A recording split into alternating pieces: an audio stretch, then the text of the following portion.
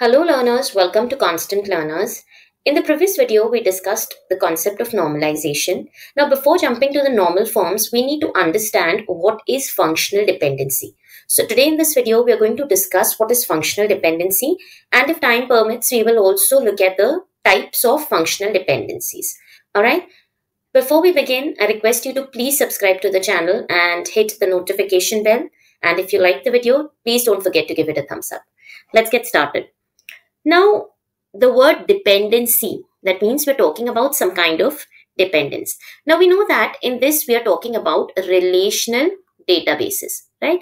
And relational databases have relations, that is tables, correct? Tables have columns, that is attributes, right? So, we are talking about the dependency of attributes.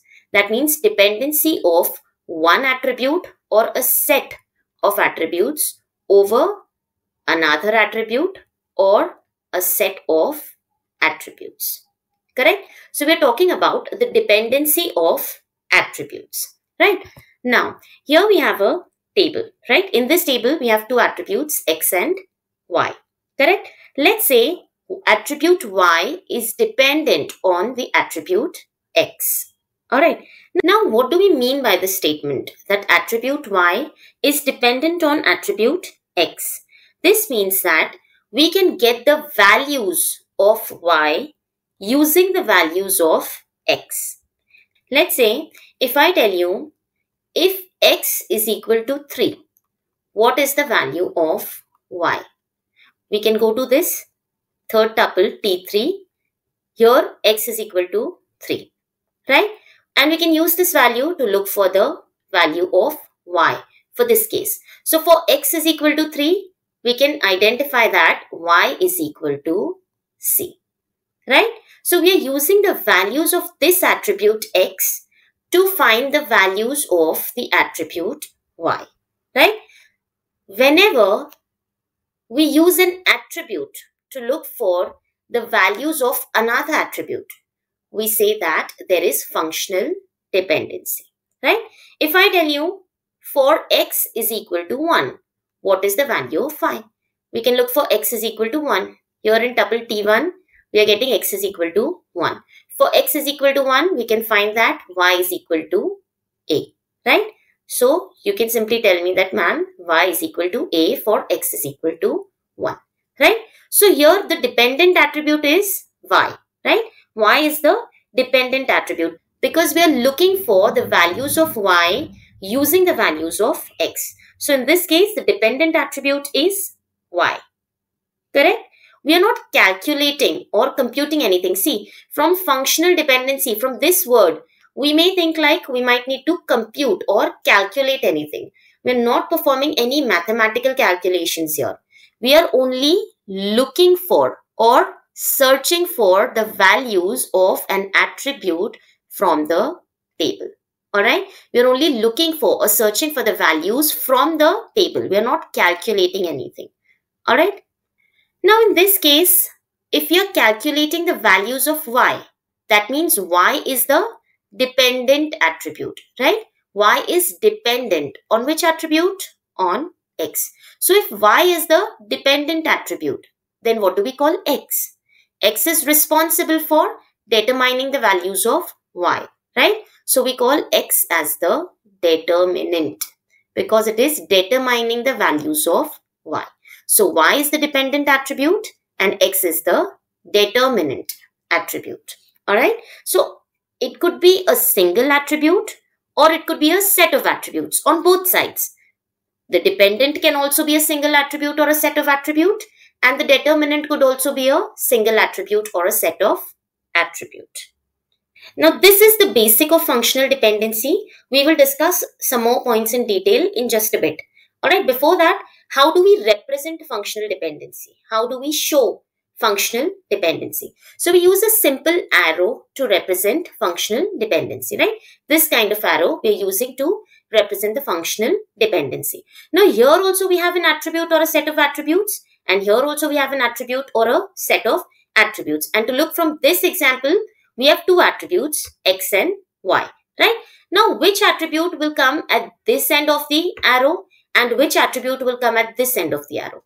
So we need to remember that we always go from the determinant towards the dependent, right? This is how we represent the functional dependency. That is, we go from the determinant attribute towards the dependent attribute. So here we know that y is the dependent attribute and x is the determinant attribute. So how are we going to show this functional dependency? We will write it as x determines y, or y is functionally dependent on x. How do we read this? This is the denotion. That is, this is how we denote functional dependency. But how do we read this? We read it as y is functionally dependent on x, because here y is the dependent attribute, right? And x is the determinant. So we can also read it as x determines y, or we can read it as functional dependency of x on y. All right. So these are the three ways to read the functional dependency. All right. If let's say I have other attributes, let's say I have mn and it's going towards p, q, r. So we can say that the attributes m, n, these are two different attributes. Okay. These are two attributes. Attributes m, n determine the attributes p, q, r. All right. If let's say here I have student ID, name. All right. And on the right hand side, we have department, HOD and marks. These are all different attributes, right? So we can say that department, HOD, marks are functionally dependent on attributes student ID and name. Or we can read it as attributes student ID and name determine the attributes department, HOD and marks. All right. So this is how we denote functional dependency and read the statement of functional dependency. Now let's discuss some scenarios to see where the functional dependency is existing and where it is not existing, right? Now here we have a table wherein we have two attributes again, m and n, right? M is the determinant and n is the dependent. We have to check whether n is functionally dependent on m or not, right? So the first case is for same determinants, right?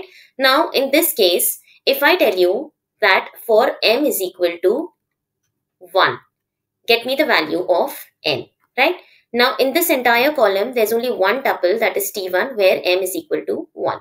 So we can simply look at the column n and understand or identify that n is equal to bat, correct? But now if I tell you, if m is equal to 5, what is the value of n? Now in this case, there are two tuples, t3 and t5, where m is equal to 5. Here also m is equal to 5. Here also m is 5, right? Now let's look at the values of n in this case. In tuple t3, the value of n is fat. And in tuple t5, the value of n is mat. Now which value am I going to consider? Whether I am going to consider n is equal to fat or n is equal to mat. Which is the correct value of n? Now, this is the confusion, right? We are getting two different values of n, that is fat and mat. And we cannot decide which is the correct value of n. Now, n is entirely dependent on the value of m. But m is not giving us one single proper value of n. And thus, in this case, the functional dependency is not existing, right? Functional dependency does not exist. Again, if I tell you for m is equal to 2, what is the value of n?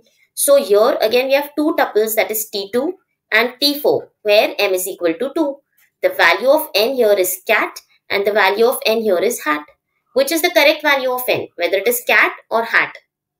See, the determinant should give us only single value of the dependent. We cannot get two different values for the same determinant, right? When the determinants are same, then the values of dependents must also be the same. Only then the functional dependency will exist, right?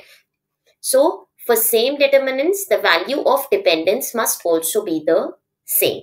Only then the functional dependency will exist. So, in this table, the functional dependency of m on n does not exist. Alright, because we're getting different values of dependents for same values of determinants. Now the next criteria is, for same dependence. Here in this table, again, n is the dependent. Here we have 2 times we are getting hat and 2 times we are getting mat.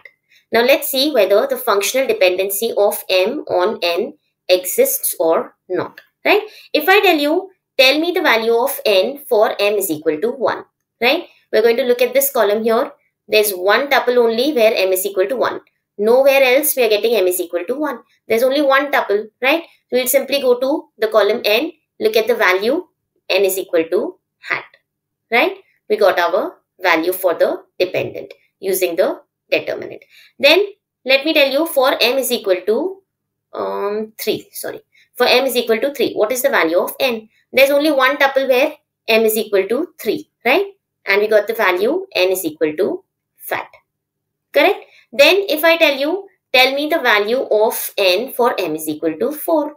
So again, there's only a single tuple T4 where m is equal to 4. The value of n for that is hat. Now if we notice, we are getting hat for 2 places. For m is equal to 1 also we are getting n is equal to hat, and for m is equal to 4 also we are getting n is equal to hat. But it's okay. It does not matter. Unless we are getting 2 different values for n, it does not matter what the value of dependent is. We should get only one value of the dependent for a single value of the determinant. That is our scenario, right? So even if there are repetitive values in the dependent, it does not matter, right? We only need to find the value of the dependent using the determinant. That is what functional dependency is. Now if I tell you, for m is equal to 2, what is the value of n? Now if we look closely, there are 2 tuples T2 and T5 where m is equal to 2. Now let's look at the values of n for both these cases. Here the value of n is mat, and here also the value of n is mat, right? So what do we understand from this? That probably we have by mistake stored this data 2 times, right? Because for the same value of m is equal to 2, we are getting the same value of n also. We are getting a single value. For m is equal to 2, here also we are getting mat, and here also we are getting mat. We are not getting 2 different values. Unless we are getting 2 different values, there's not a problem. Our purpose is to find the value of n using the value of n, and we are getting a single value of n using a single value of m. Whether it is stored in 2 different tuples, in one single tuple, it does not matter. We should get just one single value. That is our purpose. So in this case, even if we have same dependence, it does not matter. We should get a single value of the dependent. And if you're getting a single value of the dependent, the functional dependency is existing, right? Next criteria is the determinant is unique. Now in this case, we have all unique values of the determinant. Now if I tell you, tell me the value of n where m is equal to 2. So there's only one tuple where m is equal to 2. We get the value cat, right? If I tell you, tell me the value of n for m is equal to 5. So there's only one tuple where m is equal to 5, and the value of n there is mat, right? So whenever the determinant will be unique, the functional dependency will definitely exist, right? So again here, n is functionally dependent on m, right? So there are 2 things that we need to focus on. First, if the determinant is unique, the functional dependency will exist. If let's say the determinant is repeating, there is repetitive determinant, then also the value of dependent should be the same, right? If there are 2 tuples, let's say here also we have 2 and here also we have 2, then the value for n in both of these tuples should also be the same. If that is the same, then functional dependency will definitely exist, right? Let's take a very simple example here and then we will end this video, right? So we have to check 2 things, whether functional dependency is existing or not. First, the determinant is unique or not. And if the determinant is not unique, then for same determinants, the dependents should also be the same, right? Here we have passport number, name, age, and the company where these people are working in. So passport number of Meg is 1. She's 30 years old and she works in company B. Passport number of Greg is 2. He is 46 and he works for company E. Alright. Now first, let's discuss whether passport number is determining name or not. Right. Let's check the first criteria, whether determinant is unique or not. So of course, the determinant here is passport number. The passport number is unique in this entire column. So if the passport number is unique, then functional dependency will exist. For passport number 3, the person is Jack. For passport number 5, the person is Jack. So even though the names are repeating twice, it does not matter. Whether the dependents are repeating or not, it does not matter. The determinants should not repeat. And if the determinants are repeating, then the dependents should also be the same. We are getting the single value. For passport number is equal to 3, we are getting the single value, name is Jack. For passport number equal to 6, we are getting the single value, that is Pan. So here functional dependency is existing. Let's check the vice versa of the same. That is whether name will determine the passport number or not. Right? So now tell me the passport number of the person whose name is Meg. So here this is the person whose name is Meg and this is also a person whose name is Meg. Right? But the passport number of this Meg is 1 and the passport number of this Meg is 4. Right? Now the dependent here is passport number. We cannot get two different values of the dependent. Which one is right? Whether passport number is 1 or passport number is 4. We cannot identify the correct value here. Right? Similarly for Jack. This Jack's passport number is 3 and this Jack's passport number is 5. So which one is correct? What is the value of the dependent? Here the dependent is passport number. But whether we are going to take 3 as the answer or we are going to take 5 as the answer, we don't know. So in this case, the functional dependency does not exist. Now let's take two attributes as the determinants, name and age, and the dependent is company, right? So we have to check whether company attribute is functionally dependent on name and age or not, right? Now, in this case, first let's check this person here. Meg is 30, right? And the company that she's working in is B. But there's another Meg who is also 30 and the company that she's working in is D, right?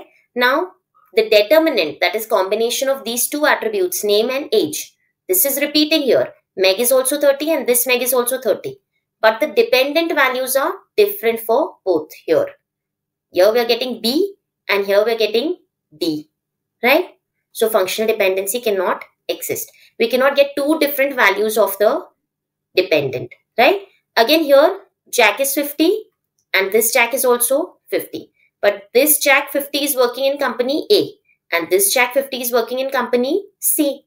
So now again we are getting two different values for the dependent, which is not possible. So the functional dependency in this case does not exist. Now next, let's take the combination of passport number and company, right? To determine the attributes name and age. So we have to check whether the attributes name and age are functionally dependent on this attributes or not. That's combination of passport number and company, right? Now here the passport number is 1 and company is B, right? Passport number is 2, company E, 3 A, 4 D, 5 C, 6 F. Right now we are only seeing the determinants. Now the first criteria here is getting satisfied, that is determinant is unique. And when the determinant is unique, the functional dependency will automatically exist, right? Because here for passport number 1B, there's the person, the dependent that we're getting is Meg, who is 30, right? For passport number 3A, the person we are getting is Jack, 50. And we've already discussed that whether we are getting the same value of dependent or not, it does not matter, right? Like for passport 1B, we are getting Meg 30. For passport 4D also, we are getting Meg 30, right? As the dependent. So it does not matter whether the dependent is same or not. For different values of the determinant, when the determinant is unique, the dependents may be same or may not be same. And in that case, the functional dependency will definitely exist. Now you have to tell me whether this attribute name is functionally dependent on passport number and age or not, right? Check the functional dependency and write it in the comment section whether name is functionally dependent on passport number and age or not. And another one, check whether the combination of name and company can determine passport number or not, whether passport number is functionally dependent on name and company attributes or not. Alright, I hope that this concept of functional dependency was clear. If you have any doubts, please ask them in the comment section. I'll make sure to respond to them and clarify all of your doubts. And if you understood this and if you liked the video, please give it a thumbs up, subscribe to the channel, and thank you so much for watching.